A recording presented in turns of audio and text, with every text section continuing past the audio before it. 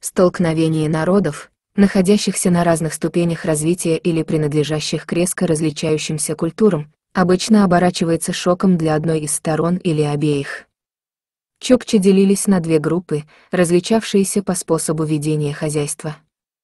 Одни звались анкалыт, жили оседло по берегам морей и занимались в основном охотой на морского зверя и рыболовством. Считается, что исходно это были ассимилированные чукчами эскимосы. Другие чукчи занимались кочевым оленеводством, и соседние с ними юкагиры прозвали их чаучи, что значило «владельцы оленьих стад». Отсюда и русские заимствовали их название в форме чукчи, но сами они звали себя иначе.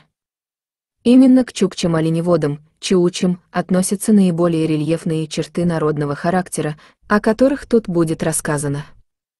До прихода русских чукчи-чаучи ощущали себя господами над окружающими народами.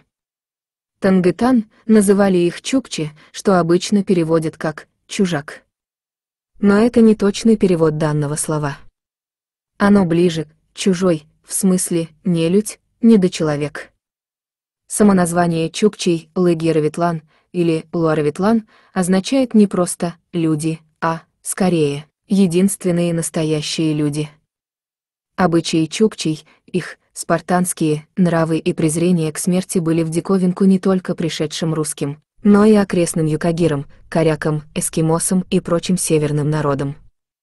С раннего детства чукотские мальчики и девочки упражнялись в охотничьем и воинском мастерстве, одно от другого было неотделимо. При этом нередки были не только серьезные раны и увечья, но и убийства. Но чукчи смотрели на это равнодушно. Раненый или пленный чукча прежде всего искал смерти. То же касается и стариков, становившихся обузой для рода. Жизнь женщин и детей находилась в безраздельной власти главы патриархальной семьи, который мог умертвить кого угодно по своему разумению. Чукотские женщины, когда их брали в плен, то при первой возможности убивали своих детей, а потом и себя. На тангытан, недочеловеков, чукчи смотрели как на потенциальных рабов, от природы предназначенных разводить оленей на потребу чукчам. Захватывали чукчи женщин и детей этих племен, а мужчин обязательно убивали. На руках чукчи делали наколки по числу убитых врагов, и у некоторых богатырей, эрмечитов, руки по локоть были в татуировках, свидетельствовавших об их подвигах. Нелегко было вызвать шок у такого сурового и гордого народа. Однако русским это удалось. В фольклоре чукчей запечатлелся демонический персонаж Якунин, чье имя, как считают, происходит от русской фамилии Якунин. Историкам неизвестен воевода или офицер с такой фамилией, который бы возглавлял русские военные экспедиции против чукчей. Наверное, такой был среди командного состава, а что именно его фамилия лучше всех запомнилась чукчам — дело случая. Очевидно, что образ Якунина, как и любой подобный образ, собирательный, в нем соединились черты нескольких реальных личностей. Восходит он, несомненно, к периоду наиболее интенсивных и жестоких войн между русскими и чукчами в середине XVIII века. Войн, которые окончились победой чукчей. В тех войнах у русских на протяжении 20 лет предводительствовал капитан, затем майор Дмитрий Павлуцкий, в конце концов нашедший смерть в схватке с чукчами в 1747 году. Известно, что он весьма усердствовал во время своих походов по тундре, особенно в 1743 году, когда буквально выполнял указ императрицы Елизаветы Петровны о поголовном истреблении немирных чукач. Его акции устрашения заключались в том, чтобы застать врасплох какое-нибудь становище чукчей, внезапно напасть на его обитателей, истребить их, угнать оленей, сжечь чумы и нарты.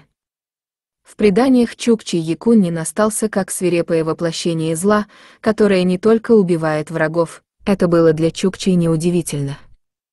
Якунин ради забавы мучает пленных, сжигает огнем, расстреливает, сажает на колья. Кроме того, он зачем-то убивает женщин и детей. Отрезанными головами убитых чукчей Якунин нагружает нарты, отправляя их в дар своему верховному шаману где-то в другом мире. Своей жестокостью Павлуцкий Якунин вышел за пределы суровой первобытной морали чукчей. С их точки зрения, его поступки не имели оправдания и не укладывались в законы войны. Во всем остальном русский воевода делал с чукчами все то же самое, что и сами чукчи творили в отношении тангытан. Кстати, в русских походах на чукчи охотно принимали участие соседние народы, столетиями страдавшие от чукотских набегов. Конечно, одной невиданной жестокости было мало, чтобы чукчи сочли русских пришельцев не совсем тангытан. Главное значение имело то, что русские были трудно уязвимы и обладали смертоносным оружием, которого сперва у чукчи не было. Чукчи были облачены в доспехи из кожи тюленей или, еще лучше, из особым образом расщепленных на пластины клыков моржей. Такие доспехи всегда служили надежной защитой от копий и стрел. Но не от пуль и ядер. В то же время чукотские метательные снаряды не пробивали русских лад и кирас. Не зная железа, чукчи сочли, что доспехи русских сделаны из какой-то особой кости, а может быть русские и от рождения покрыты сверху костяным панцирем. Европейские глаза вызывали сходство с рыбами. Усы и бороды наталкивали на ассоциации с моржовым усом.